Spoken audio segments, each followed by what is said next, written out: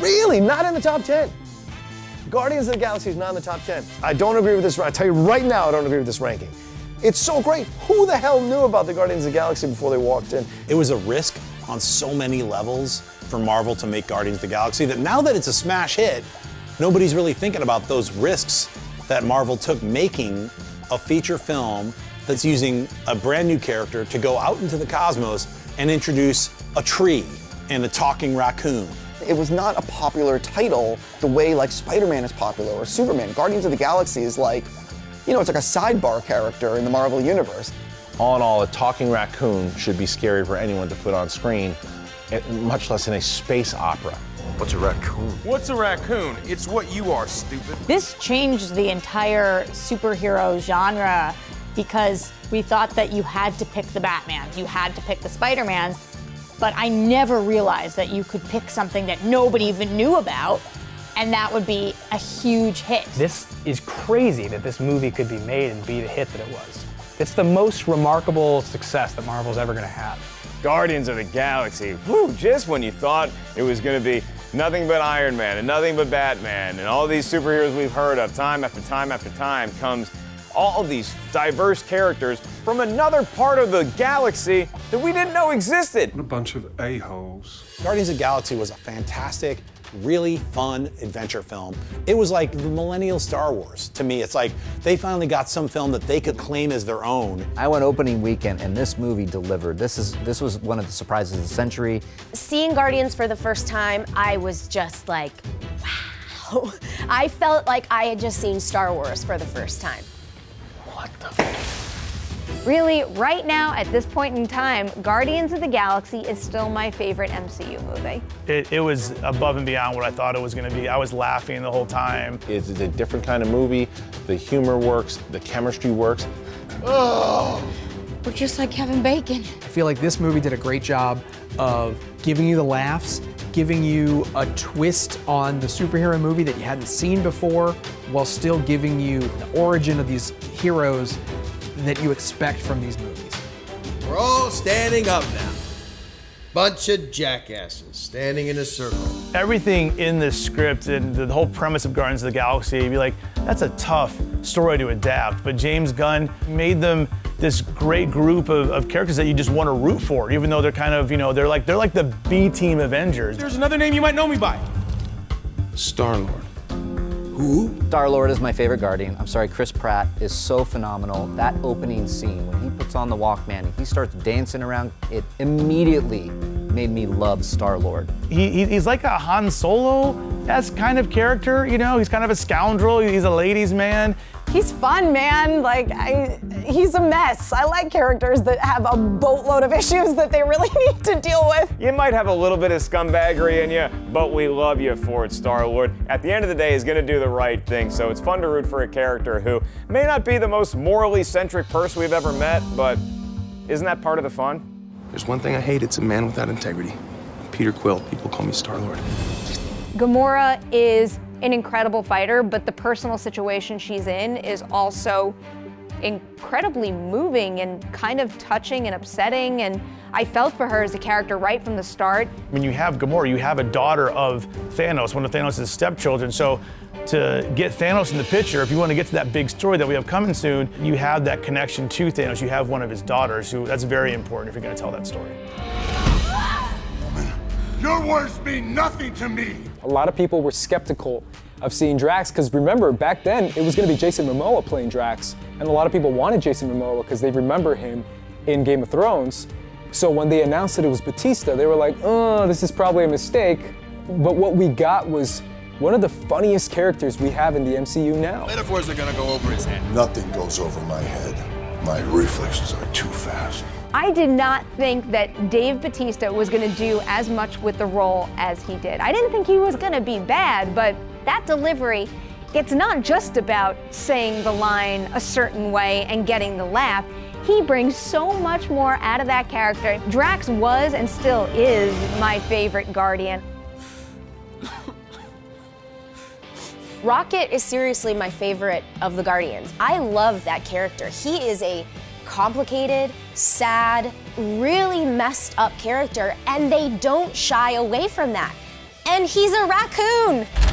Oh, yeah. I love that goddamn raccoon. He's so cute and lovable, but he's also so funny. And I want to be the raccoon. I never thought I'd walk out of the theater saying I want to be a raccoon, but yeah, I want to be a woodland creature. Vin Diesel doing fantastic work as Groot. What he's able to do with 3 words, consistently throughout a movie is very difficult. And so he deserves a lot of credit for being that 5th part of that team. I am Groot.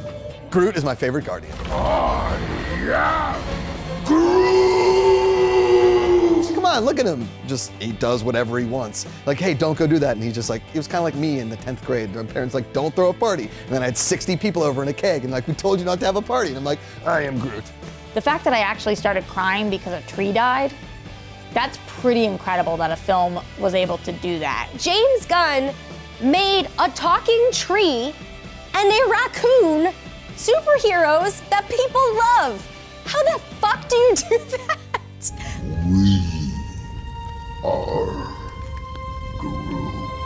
Guardians of the Galaxy is the first of the Marvel movies to really incorporate my favorite thing, which is 80s and 70s classic rock, especially on a tape.